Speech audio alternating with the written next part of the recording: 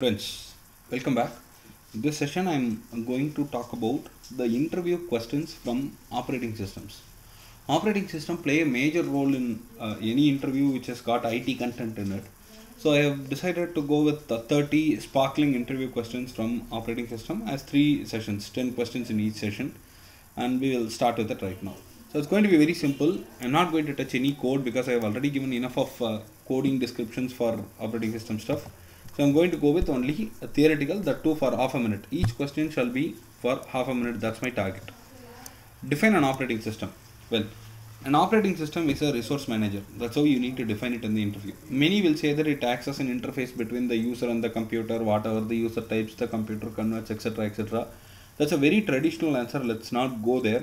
It is very important for you guys to understand and give an answer like an operating system is a resource manager without which the resources of the system cannot be accessed or managed. That's it.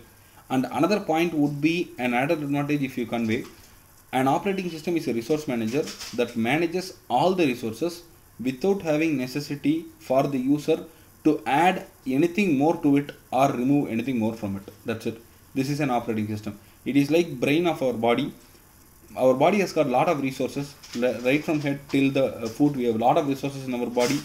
All of them will go unaccessible if brain is not working. For example, a brain dead person is asked as dead.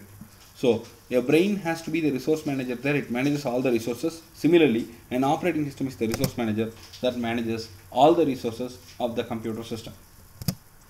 What are the major services offered by the operating system? One question is answered above. Just now I answered. Resource management, resource allocation are the major work of any operating system. And then program execution. Yes, I run a code, it is being executed.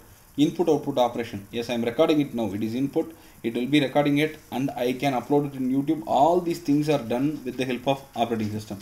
Communication, accounting, which means I have a login account, somebody else may have login account. Security, it is taking care of the password, it is taking care of access permissions. All these things are taken care of by the operating system.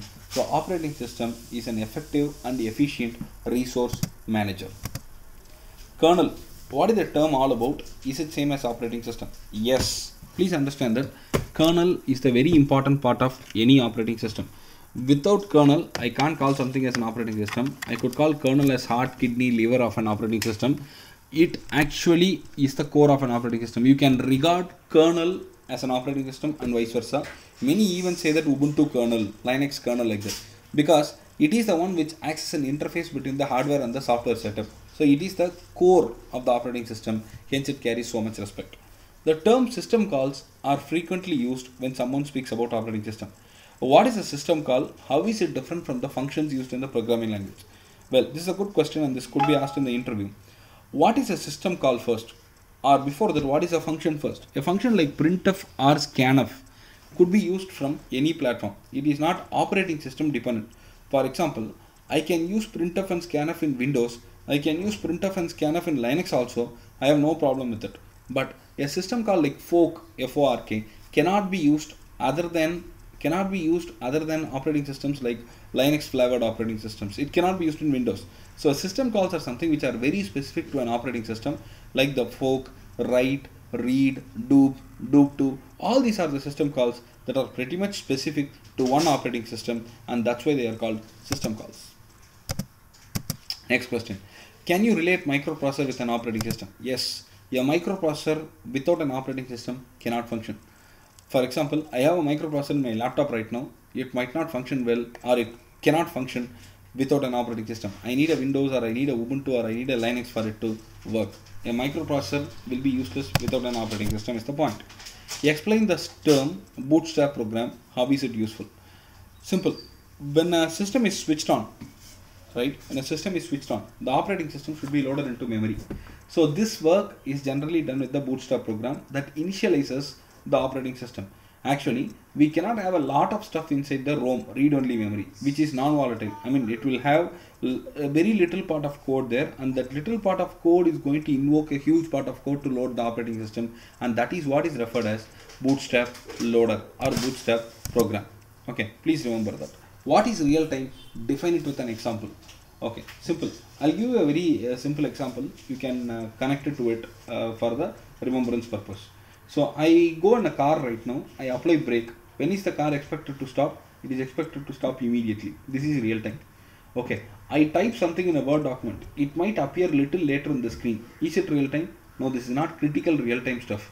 Because car braking, if it is not stopping, it may lead to an accident. But whatever Word document I am typing, it may not lead to an accident and it is not going to kill someone. So it cannot be called as critically real time requirement. So now real time can be defined as logical correctness of the operation within a deterministic deadline. What is the logical correctness? The car has to stop. Within a deterministic deadline, it has to stop immediately. And do we tell the input time? Can we tell the car brake that, dude, I'm going to apply brake by 5:30 p.m.? No, we cannot tell them. So the input can be given any time, which is unpredictable. It is expected to perform 100% precisely every time, and that is called as real time.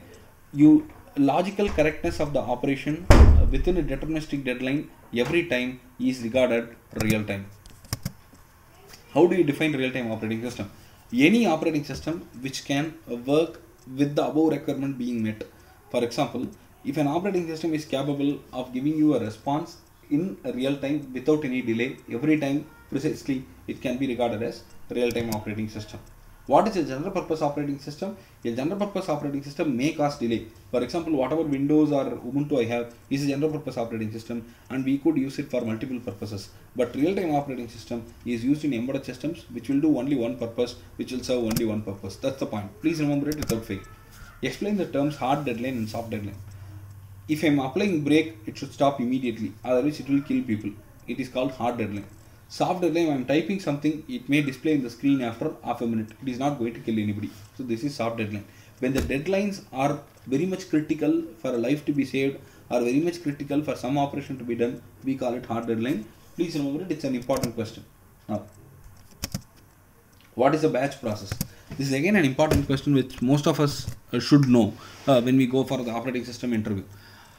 A process which can execute itself without user intervention, which means I should not do anything. It has to run on itself. That is called batch process.